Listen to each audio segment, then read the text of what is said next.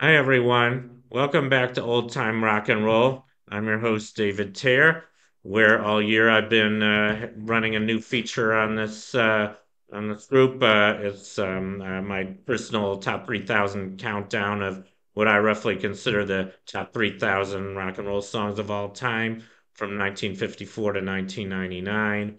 Today I'm up to song number 2980, which is Passion by Rod Stewart. Here's a picture of the single, and it came off of his album Foolish Behavior, which looks exactly the same picture of him. Anyway, I think it's a really good song. But before I go into the song, I want to talk a little bit about Rod Stewart. He's had a very long history, long and successful history as a musician. He started in 1963 with this group here called Jimmy Powell and the Five Dimensions. I guess they weren't a big group. I think he just sang and played harmonica. Um, that's how he started. He started as a harmonica player. There's actually a lot of people think that he played harmonica on the song "My Boy Lollipop" with Millie Small. That's false. He didn't play it. That's just a rumor. But anyway, so he started with the Dimensions. Then in '64, he joined Long Jaw Buddy and the All Stars. Here they're shown here. And then in '67, he joined the Jeff Beck group, um, shown here, I believe. And then in '69, he joined a group called Faces. They were originally Small Faces. They actually had a hit on their own before Rod Stewart joined them. It was called Ichiku Park. I think that came out in '68. But here he is with them in the middle. And finally, he went solo. Actually, with Faces, he had a big hit called "Stay with Me."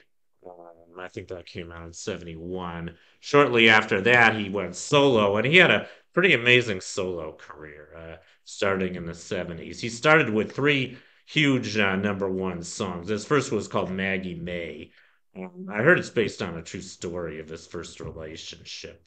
I don't think her name was Maggie, but it's a great song. And he had several other big ones. He had "You Wear It Well." He had his other two number ones were "Tonight's the Night," "Gonna Be All Right," which came out in '76, and "Do You Think I'm Sexy," which came out in '79. And shortly after that, he came up with the song I'm featuring today, which is Passion. I guess I'll go back to that one. Yeah, here it is. So I want to talk a little bit about the song Passion. This one came out in 1980. And I don't think he had any more number ones after the '70s. So he's already kind of going downhill a little bit. But I think Passion was a really great song.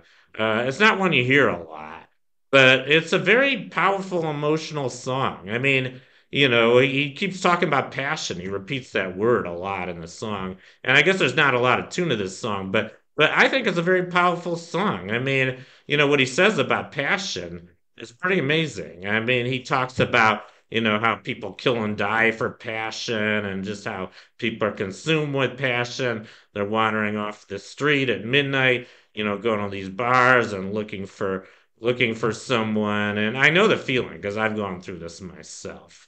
So I think it's a very powerful song. There's a funny line that he says, even the president needs passion. And the song came out in 1980, so I guess that was President Carter at the time. I don't think it mattered which president it was. I think some have probably needed it more than others. I heard that President Nixon, at least according to his wife Patty, didn't have sex with him for I think since 1960s. So he was in desperate need of passion, and I'm sure other presidents have been. I don't want to go into that too much, but anyway, that's the song I'm featuring for today. That's song to number 2980 on my list, "Passion" by Rod Stewart. I hope you enjoyed it, and I'll see you next time.